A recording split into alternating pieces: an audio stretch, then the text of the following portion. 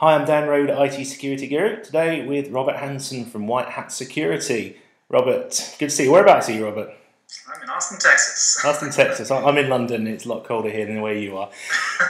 So we're going to talk about the Aviator browser, which WhiteHat launched last year. So the first question, why did a security company launch a web browser? Well, if you look at the web application space, there's really two components. There's the web application, and then there's the browser that consumes it. So WhiteHat has been focused entirely up to now on protecting web applications, identifying flaws, and helping companies fix those flaws. But the other half of that, the other 50% of the web is the consumer, the people who actually have to take that data and process it in a sandbox and run it and look at it and hopefully be safe when they do so. So for us, it was sort of a natural progression.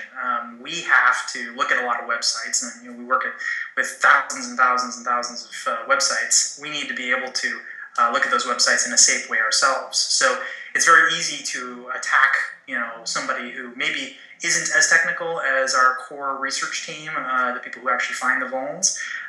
We have just people like everybody else, administrators and, marketing people, people who are not necessarily, tech savvy as you or I or anyone listening to this.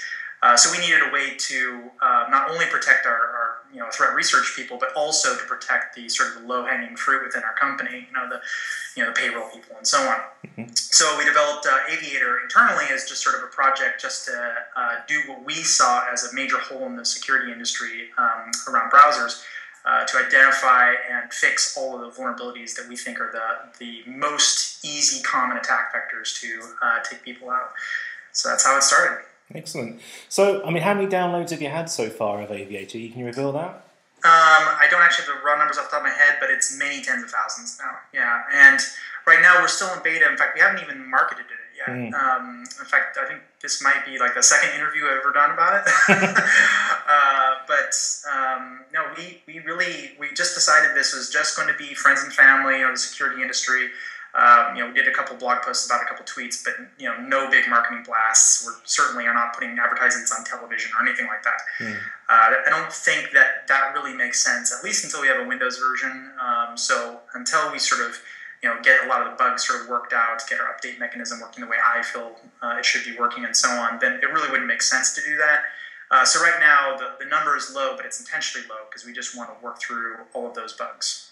You mentioned there about not a Windows version. Is it just available for what, Linux or Mac or something? Just Mac today, because that's what our office uses. But down the road, probably next couple months, I guess, we'll start playing with a Windows version. We wanted to do some other things in the short term just to kind of get over some of the initial bugs that we found, because there are some usability issues just with every new browser, and also make sure that we're using the most common version, updated version of the rendering engine. Great stuff. And also, was this a deliberate move to launch Aviator to address where the security issues that other browsers had maybe missed out, do you think? That's exactly right. We have been, Jeremiah Grossman and I and a couple other, high-end security people in our company have been banging on the browser companies basically since they have been browser companies, at least the last decade. Basically, the funny part is they'll agree with you. You tell them like this is a problem, and they'll nod their head and they'll agree, and there's really no debate there. The problem is, what do you do about it? And the biggest problem that we found with the browser companies was not their knowledge or expertise or talent or anything like that. It was their business model. They're basically incented to make it hard for people to protect their privacy because they're effectively paid when that privacy is given to advertisers through, basically advertising systems. And that simple fact, that one thing, it sounds kind of minor, but that one thing leads to all kinds of downstream security problems. The fact that Flash and Java are enabled by default, the fact that cross-domain iframes to God knows what rendering JavaScript and all kinds of other active controls or whatever is enabled by default in all browsers. That's the kind of thing that makes it very difficult for you to protect yourself unless you do something, unless you actively do something. And as we know, consumers don't actively do anything. If they're given their own computer with their own stuff on it, they're probably not going to make any modifications to it. So, for you and me and people reading, listening to this or whatever, maybe it's not a big deal. We can go download ad blocking software. We can, protect ourselves with sandboxes and whatever. But for the average user, that's just a non-starter. So It's a bit of a stretch to say that they'll download another browser since they don't make many changes to their system, but we have a bunch of ideas on how we can make that much more compelling for people.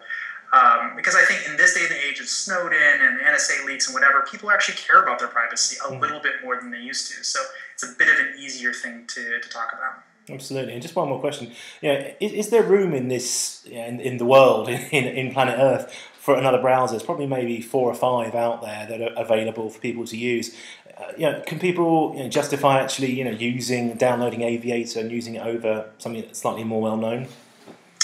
It truly depends, and I actually believe that there's a lot of room for new browsers. I think Chrome had a really interesting business model early on, or stated business model, despite what they're actually trying to do. But really, their whole goal was to speed up the internet. They wanted to make everything faster, and that was a great goal. I think that made a lot of rich technologies available to the browser that wouldn't normally be able to, because they sort of reignited that browser war. I think Firefox did a great job of saying, people want customization in the browser. Again, reigniting the browser war if you go retroactively backwards in time. I think, like those browsers, started a new cause online for people to say this is something that we want, and other browsers are going to have to do it. Otherwise, we're going to switch from them.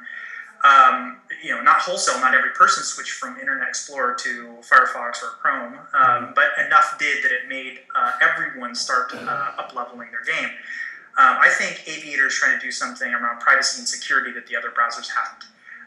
And just like they did something to try to make user customization important, just like they try to do something to make speed and performance, we're trying to make stuff that's more private, more secure, that people can actually leverage to do all the stuff they normally be able to do, just in a way that doesn't necessarily give up everything that they own to do it.